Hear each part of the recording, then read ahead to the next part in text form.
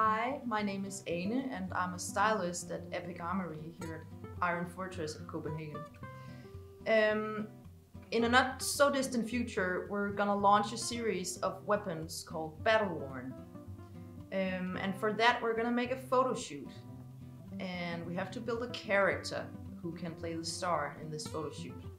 And of course he's gonna need an entire outfit. He's gonna be a battle-worn mercenary.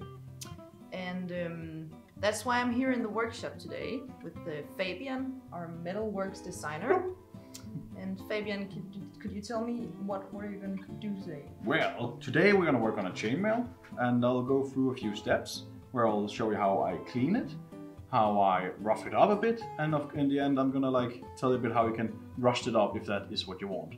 And that's the plan for today. Cool. To make something a bit like this, but maybe not as rough. Sounds exciting. I'm gonna go do some other stuff. I'll get to it then. We're here to rough up a chainmail to get a nice battle-worn look on it. And well, let's start from the beginning. First, we need to get our hands on the chainmail. And by luck, I found a chainmail right over here. And in this case, this is our Ragnar chainmail from our product line. We believe it would do a nice fit because it has short sleeves, and that would go well with the character we have in design we have in mind.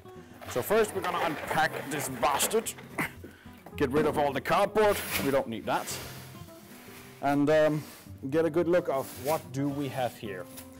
One of the things I noticed is it's very oily, and that is simply to protect it from rust and stuff like that. What we're going to do now is we're going to remove the oil and rust it up. And in doing so, we will also be ruining the product warranty. So you should be aware of this. If you start messing with your products like this, the warranty will go off. But let's do it anyways. So now we are here at my cleaning table where we're going to clean the chainmail. Be aware that when you clean this from oil, it will probably be very messy because the oil has to go somewhere. There are several ways to clean it. I like to use the one where I get some brake cleaner, lovely brand here, and then I kind of just spray it all away and let it dry out for a bit. It's very efficient, it's very easy to use. But there, of course, are some disadvantages to it. One of them is the fumes from all the solvents and stuff. So I recommend having some suction or doing it outside.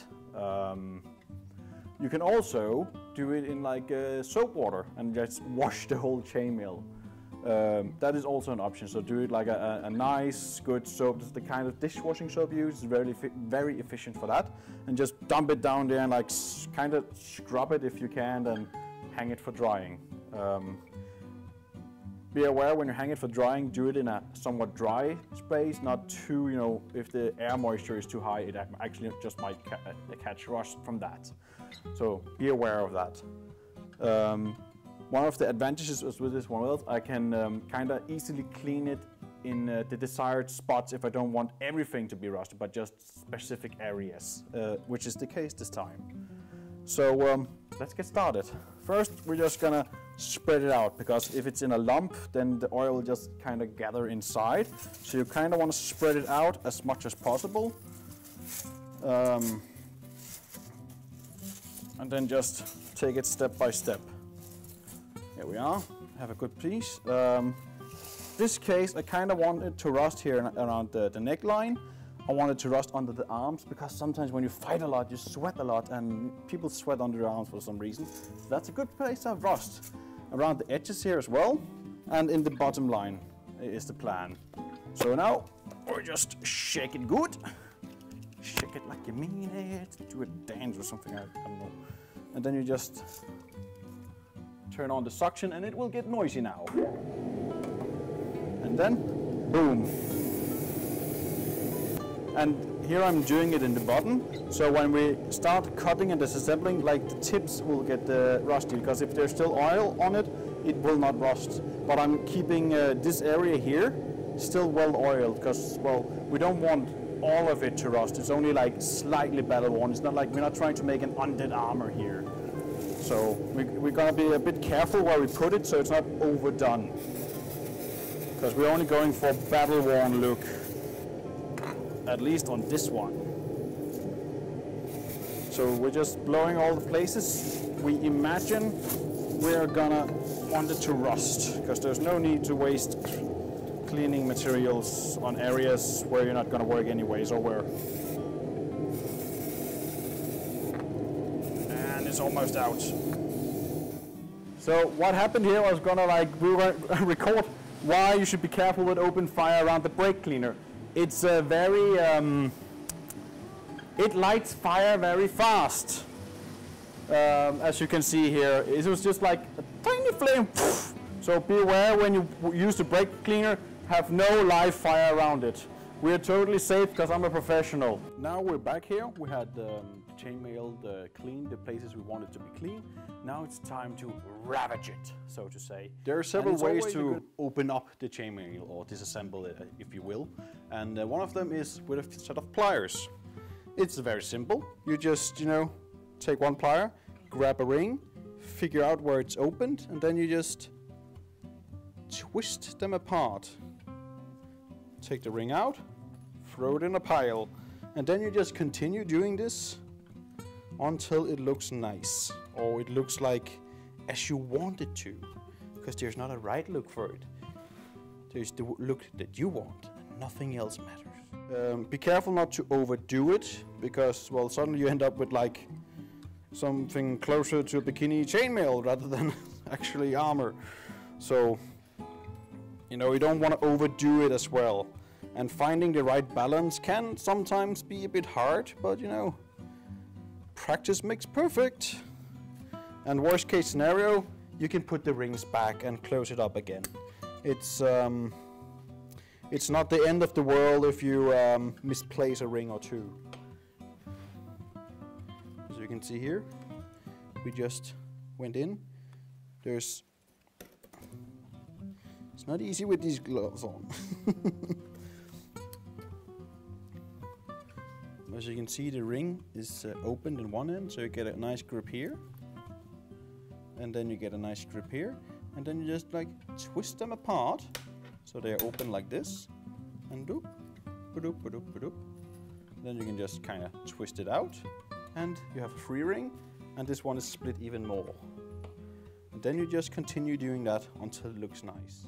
And these lovely snippety snaps, they snip and snap. And it's very simple. You just take up the ring, and then you just start clipping into it, and you can just brush it away.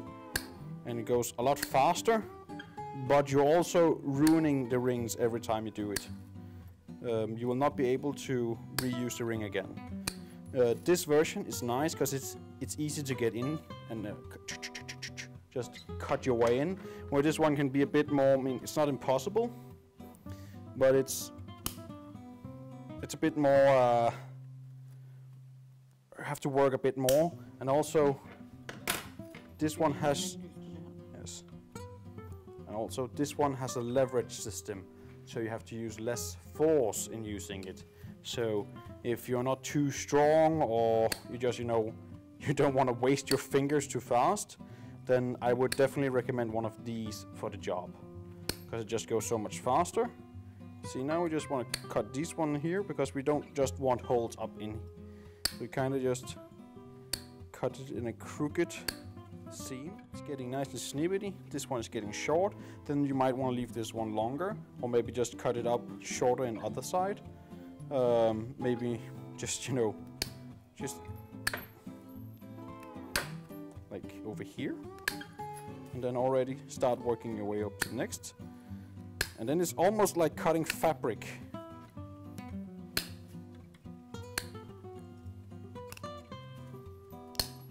Pay attention to when you cut the rings that they don't just fly everywhere, because it sucks to step on them, to be honest. I've tried this a few times. It helps to have shoes on as well, but if you don't have shoes on, you're sitting in your room and suddenly, it hurts. So try to collect where all the upsprings are, so to say. And then, so they fly around a bit. So maybe safety goggles is always a good idea. I mean, don't be like me, be better than me. And then you just continue the whole way around until you end up with like, okay, now I have a nice edge. And then you might want to have some torn pieces in the middle. And then you, again, spread it out a bit just to get a good overview. Okay, what do I have to work with? Where would it be nice? Where does it seem nice? I mean, I can only recommend just looking at pictures of battle-worn things just to get inspired at least. And say, okay, I want like a tiny hole over here. Then you just dig in.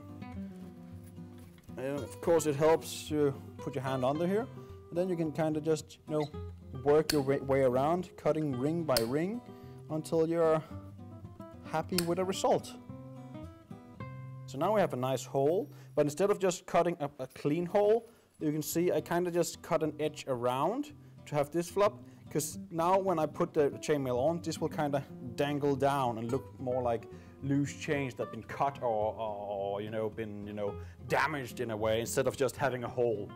I mean, but you can of course have a hole if you want to have a hole, but this just looks nicer that it's like crumbling in itself. It looks more battle damaged rather than pulled apart. It's small details like that that in the end actually makes a huge difference on how epic it will look. And yeah, this can take a while to do, but you know, put on some good music, get into tunes, maybe put on an audiobook. I mean, and then just get snippet snapping.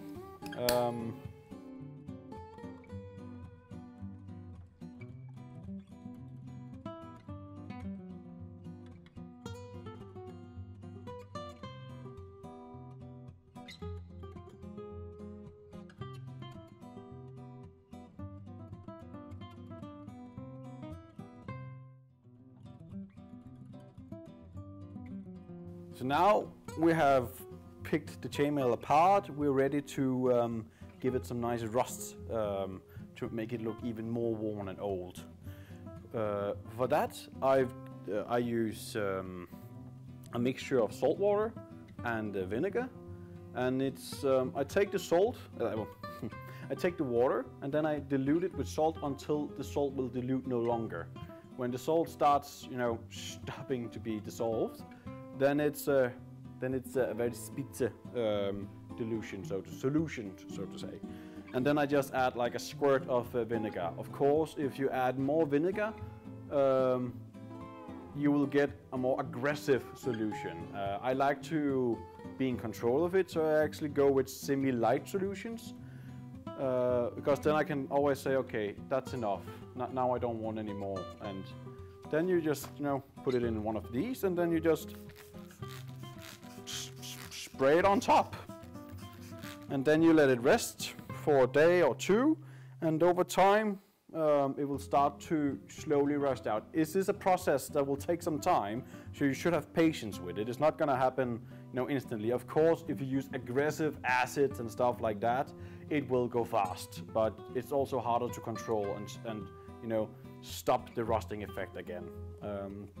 So I like to you know use weaker solutions, because then I'm more in control of it. And well, you kind of just hang it somewhere nice and wait for it to, you know, catch rust.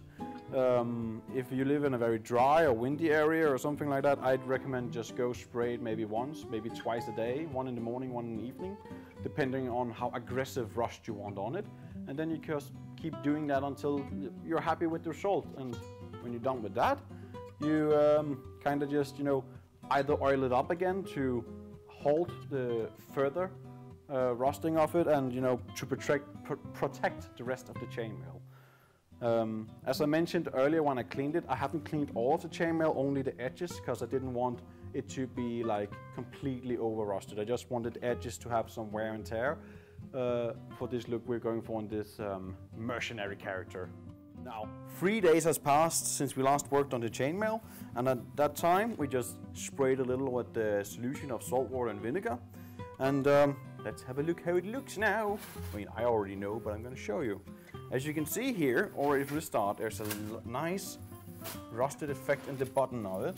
Not too much, not all over the place, just, you know, around the edges, the most exposed places. And so not much in here, because that will be touched a lot, but in the outer edges and sleeves and around the neckline where you sweat a lot also. So you see, so we have a nice rust under the arms and in the armpits.